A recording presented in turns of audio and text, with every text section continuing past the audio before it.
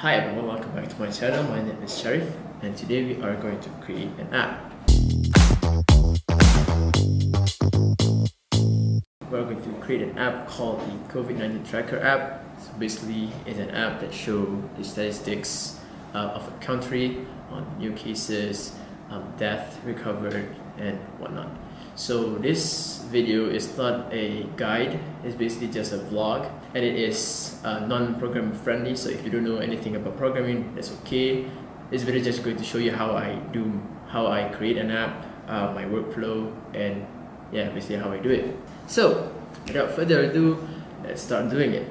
So I'm going to show you guys my design first on how the app is going to look like, because the main idea of this app, like the main intention of doing this app, is to implementing an API to my app, because I'm still new in mobile development, so I need to understand every concept possible so that I can have more functionalities and also more relevant nowadays. So I'll show you my design. So this app will be just one page big. So it will have a cards of new cases, active, recovered, death, and also it will have a refresh button, so it will refresh the statistics every time. We click the button. So now we have the design. Now we are going to create an app from scratch. To my computer, let's go. So I am going to first test this app if it's working or not. So I cannot actually run it on my computer because my computer will make noise, like it's going to blast off somewhere. I don't know why. So I'm going to display it on my smartphone, which is a Samsung Galaxy S8.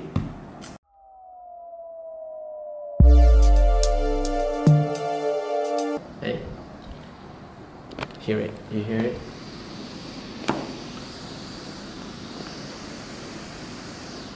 That is sound of a rocket going to blast off to, I don't know, space. God, I really need a better computer to work on my mobile development, but it still works, so no problem. Okay, so this is the template that when you initialize a new app. So it's a simple app where you press the button and the counter will just go. It will increase. But then again, by the main idea is it's working, so now we can change the layout, the ideas, and all this stuff. Alright, let's go. First we are going to implement the API, meaning that we want to fetch data from the internet. Because to be honest, I don't have any idea or any statistics on what's the COVID-19 cases, so I need the internet to give me the data. So which means we need to implement an API. So the basic idea of API, for those who don't know what API is, for example, say I want to know the weather for today, right? And I don't have the technology to detect the weather. I don't have any geolocation and whatnot, so I need someone else to do it for me, those who have the information. So API is basically we ask or we make requests to someone that have the data. So anyway, so we are going to implement a COVID-19 API to our app, and the COVID-19 API is free for everyone to use, so we are going to use that, and let's go.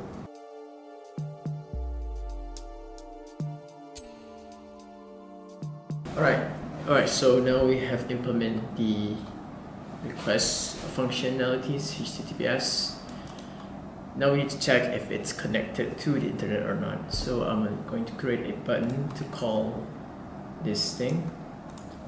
So it's called it's an action button, on press is going to call the get data function. Alright, cool. Now if we press the run button, it should be alright, cool. Now this is the button. So if I click this, it should be something appearing on the terminal, like since I'm planning to print. When I click the button, if it receives it should print the response status code. And alright, cool, 200. So if you see a 200 status code, means the connection is successful. If we receive like 404, which is an error, which means our connection, or we have an error in our request form. So 200 means we received the information we needed. All we need is to convert the information into something that is what we needed, basically.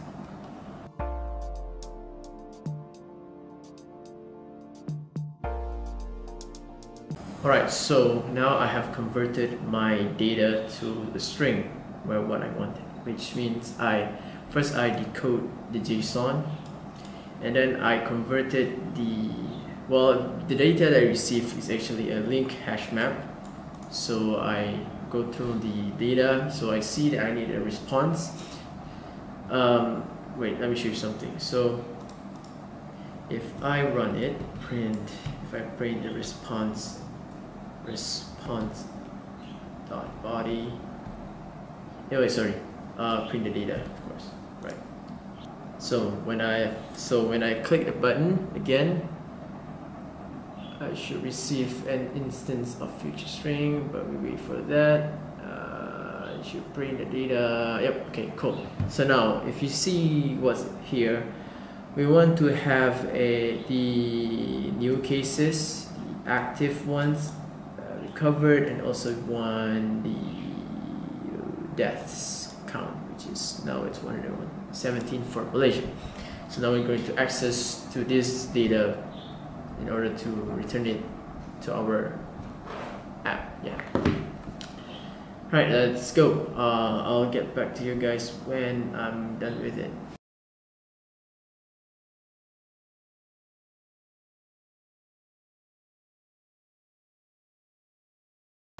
Alright, so now we are going to make our data appear on our app. Okay. So now I make a base case where the data is... Now there is no data yet. So when I click this button, okay. So now we changed the counter to 6694, which is pretty cool, which is what we want.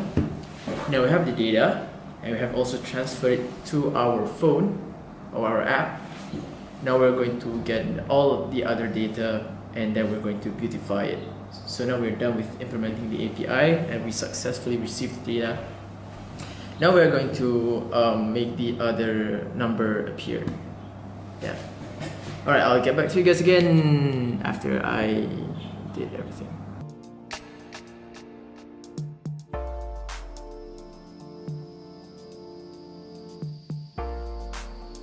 Okay, so I have made some adjustment to the design when I press this button to make a hard restart. So we have something a little bit more beautiful, something more readable. Okay, you guys see it? Alright, so now when I press the button, so you look at that. Now it all appears just like what we wanted. Now we don't want to press the button every time we open the app. So we're going to create a function whenever we open the app, you're going to automatically update our app. And also we're going to implement a refresh button on this button so that it will update it for any new cases that happen.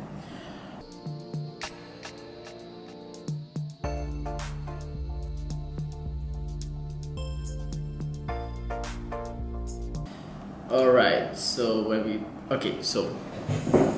so I'm going to press the play, and if you can see, so now it's 0 without clicking any button. It's going to update on itself any minute now. There you go, you can see the first button. Okay, and apparently my internet is slow, I don't know why. We're going to wait for the other 3. Hopefully it will update. There you go. Just wait for the death part. Apparently it's still not there. Anyway, you guys can see that it's basically updated, right?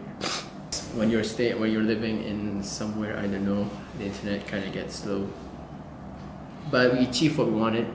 It updated every time we open the app, and we're also able to update the app every time we click this button. Oh look, we have the, when I click it, we have the 117. Okay, now we have this button. Now we want to make sure we have a spinner, meaning a loading time to show that, so that when user actually open the app, they know that the app is working on the data.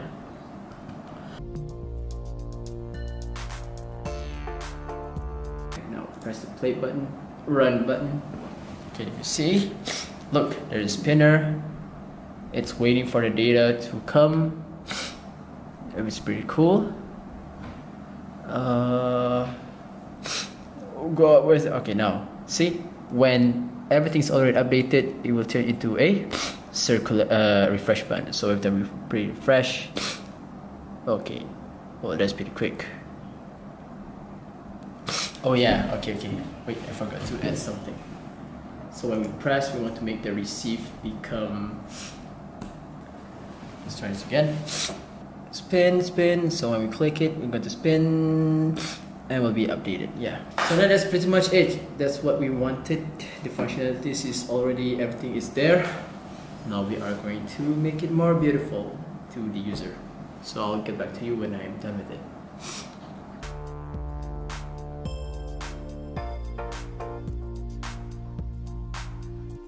Alright guys, so now we have finally completed our app. So this is the final product. Okay, not really final because the icon doesn't change much. So this is the app. As you can see, I'm using the default Flutter app icon, which is pretty boring. So when I press the button, it's going to there. So now we're going to bring us to our app. It's loading, receiving the data that we're needed. As usual, I don't know why the internet is so slow, but it should be fetching the data soon. We're gonna wait. Yep, there you go. Now we have all the data that we needed. Cool. And it also changed to a refresh button, so when we refresh, it's going to refresh all the data that we needed. So basically when it's done, basically it's receiving the updated ones, which is still the same. Alright, so now we are done. That is our app. Pretty simple, not that really hard, to be honest, especially when you know how to do a mobile applications. With that being said, our goal is achieved, where we know how to implement the API into our app, into what's called the COVID-19 tracker app. So now I'm going to give you guys some tips on how to implement an API or when receiving a data. So what I did first is I check, where is it? So first thing first, after I did all the things that I needed, which is the forms, the URL and stuff, I first check that if it's the status code, which is the response.status code, sorry. And I print out this data. So if I got 200, means that the 200, if you remember previous clips, it means that it successfully received the data. If it doesn't if it's received other status code, you can just check in the internet status code and you'll basically get what you wanted. 200 means successful. And when you receive the status code, you need to get the data, which is we JSON decode the data first. So now we need to know what data are we receiving. Here I say I receive a link hash map, but then again, how do I know the data that I received? So first thing first, what I did, I say that I put it as a var, or can just say dynamic. Dynamic means variable, which is it can be any data stored, and then I just say data.runtime. Data runtime means that we want to know what data it is, and we just print out on our console, and we are going to get what data it is. So when we know what data we got, for in this case when I run this code, I got a link hash map. Okay.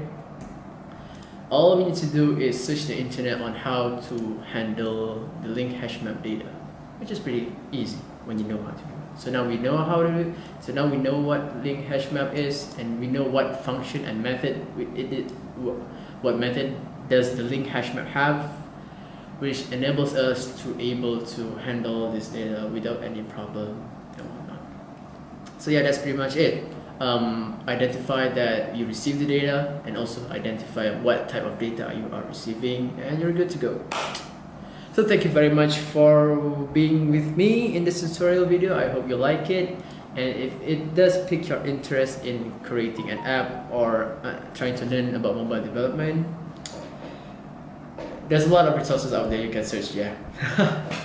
If you guys want me to teach on how to do this particular app, a more guided through programmer ones, comment down below. I'll show you guys how I did it, and I'll just walk through to this project. I'll put it in my GitHub, so you can just copy it out and fork it, or you can just test it out whenever you want. Alright, that's all for me. I hope you guys like this kind of stuff. If you like me to do more mobile apps or just some pet projects, comment down below. And you guys have any idea what type of app you do want me to make, maybe I'll consider it. I'll consider it to make it. So yeah. Anyway, thank you very much. Don't forget to like and subscribe my channel, and see you guys on the next video. Assalamualaikum. Bye bye.